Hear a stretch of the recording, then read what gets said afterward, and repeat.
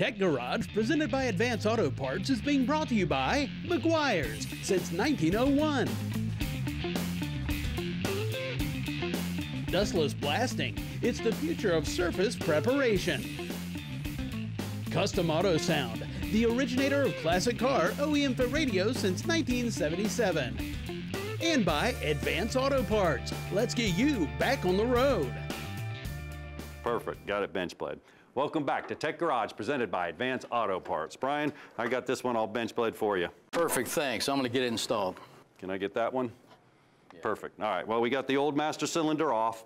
Now you can see, you can get a couple of options. You can get one with just a cylinder body, or we actually chose the Wherever, the complete master cylinder itself. Now, what's that bench bleeding all about? Well, I actually have it right here located in the vise. And what we're doing is we're gonna try to remove all the air from the inside of the master cylinder so we don't shove it down the body or the system all the way through the car, and it'll make bleeding easier a little bit later. It's a real simple process. I'm just gonna take some brake fluid here. Now make sure you use the right brake fluid. There's .3, 4, 5, and even 5.1. Now .3, 4, and 5.1 are glycol based. .5 is silicone based. We're gonna use our .3. The higher the number, the higher the boiling point. Now I'm just gonna go ahead and fill it up here. I went down to Advance and I got me a bleeder kit right here. You can see it. Nothing more than some hoses and some fittings. I put it into the master cylinder and then I put my lines up there and I submerged them. Why? So as I'm purging that, the air's going back up into the system and I'm getting rid of it. You can actually see the bubbles in there. Now you want to throw a couple of big strokes and some small ones.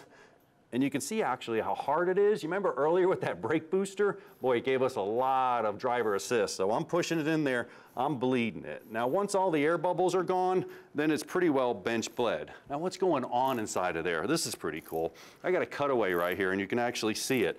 Inside the master cylinder, you got a couple of pistons. You got a primary piston and you got a secondary piston. Now on those pistons, you have a couple of seals. A primary seal, primary seal. So this is the primary seal, secondary piston, primary seal, primary piston. Well, what's that all about? Well, it pressurizes these two chambers. That's how you get the actual hydraulics we showed you earlier, pressure down to the wheel brakes. As I pressurize it, I'm gonna get all the air out of here and bench bleed it. But you also have secondary seals. Here's the secondary seal for the secondary piston and the secondary seal for the primary piston. It's the one located in the back. If you ever have any brake fluid leaking down your booster, it's usually the secondary seal on the primary piston. Now our Impala, what's going on? We're putting the brakes to the floor. It's slowly dropping. Well, check this out right here. These primary pistons are bleeding by internally. So what happens when we're holding that pressure, the internal pressure is going from this high pressure chamber over this lip seal into the low pressure chamber, and the pedals slowly drop into the floor. Now Brian's over there installing the master cylinder. I'm sure he's in good shape, and I'm pretty sure this is gonna go ahead and fix our Impala. Let's see how he's coming. All right, just topping off the master cylinder here after the bleed. The reservoir is exactly where it's supposed to be. We're gonna get that button back up. Now, here's a couple good wrenching practices for you when you're replacing a master cylinder. When you remount it to the firewall, leave those nuts a little bit loose and give yourself some slack on the master cylinder so you can get these brake lines appropriately and properly reconnected. You don't want to have any chance of cross-threading or the flare that's on the end of them, any imperfections happening to that. You've got to get a good seal so it won't leak.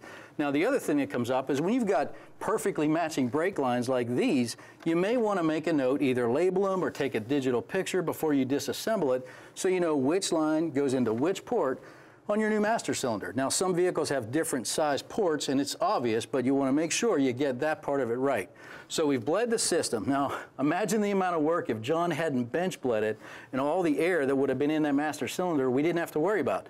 We're in good shape. Let's go ahead. We got our chief tech in there. Chase, give it a pump. Let's see how it feels. The brake pedal is good and hard, John. We're good to go. Brian, you got it whooped, man. That pedal's hard, no leaks. We're in good shape. That's awesome. I'm going to get the air box reinstalled and we're good to go.